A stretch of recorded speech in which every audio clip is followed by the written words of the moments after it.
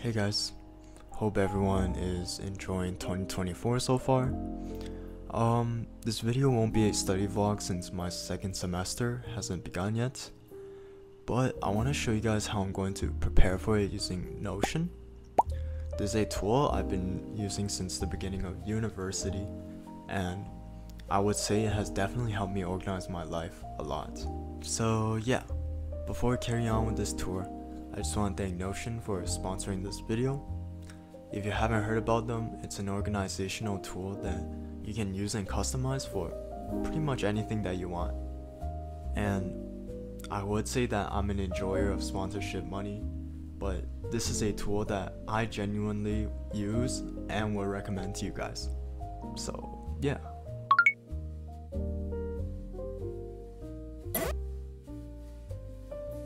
This is my dashboard that ties everything together, and I don't really use this page that much, but I did spend a lot of time picking out these icons just to make things aesthetic. But there are main 5 subpages: my study scheduler, YouTube, workout, goals, and journal. This is my study scheduler, and this is probably my most important page. It basically allows me to plan and organize for every single one of my assignments. So once I receive my syllabus, I'll just plug everything in and then I won't have to worry about it too much. Alright, so I can just click on the calendar here, type in my assignment name, attach it to its course, and there you go. I can also adjust the mastery level, so let's say I don't feel very confident in this one, I can say mastery low, then go over to the review tab, and then I can see which assignments to allocate more or less time towards. Over here in the curriculum section, I can see all my courses for the semester, and I can also plug in and view the information associated with it and all the assignments attached to it. A lot of times I procrastinate. It's just me overthinking and complicating things that are quite simple, and so I would recommend everyone organize and keep your calendars as clear as possible, just to eliminate any chances of confusion. I also use Notion to organize my YouTube, so this content planner works basically the same as my study schedule, and I like to keep all my ideas and plans in these separate tabs, and when I want to commit to any of them, I just add them to the schedule like this. And platform YouTube status to be filmed. And that's it. That's all I do for my YouTube. It's currently the next morning. Yesterday I didn't really feel like filming anymore, so here we are. But yeah, let's continue where we left off. So this is my workout page.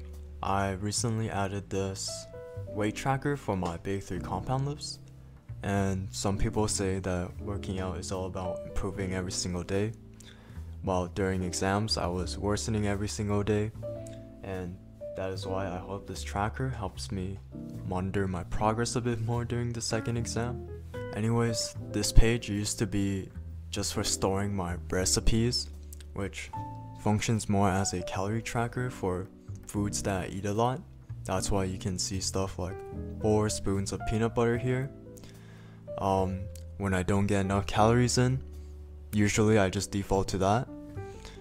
And I wouldn't say my diet in uni has been exceptionally good, but it's kind of just like the typical uni survival diet with pasta, rice, ramen. And in my case, I would add a lot of healthy smoothies to balance that out. I was blending broccolis, and it doesn't taste that bad with fruits, by the way. My roommate saw me and he was giving me like the craziest side eye. So I hope I do develop some better recipes this semester, because I do appreciate good food from time to time. I also feel like when I don't exercise or work out, I feel less productive or focused. I think exercise in general is just a gift that keeps on giving, so yeah, I don't think it should have been neglected. Finally, let's talk about this new page that I created, which will help me plan and achieve my goals in 2024. This year I want to center most of my goals around productivity and personal growth, since I have a lot of interests outside of just studying. I believe 2024 was going to be a great year, but whatever. Let's just get into some goal setting, I guess. For the first goal, I would say something like post weekly on YouTube. As you guys may know, last semester I wouldn't say I was the most consistent poster, but yeah, this year I want to prioritize YouTube a bit more. Also Instagram, it's a bit dead there, but trust me, I haven't forgotten. Another goal that I would want would be to maybe read 5 books this quarter. A lot of times when I'm stressed or busy, I just ignore it, but there are a lot of successful people who are way busier than I am, and they still somehow make time to read, so I can't really make excuses. Alright, here's what it looks like after I included a bit more goals. I won't include ones that are too personal, but yeah. Down here I have a habit tracker for some key healthy habits like journaling, reading, and sleeping 8 hours.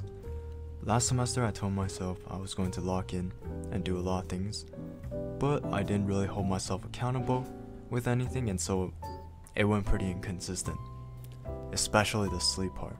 This tracker allows me to see my streak, so I will feel the need to not break it when it grows bigger. It also feels kind of like a game, which is good, I guess.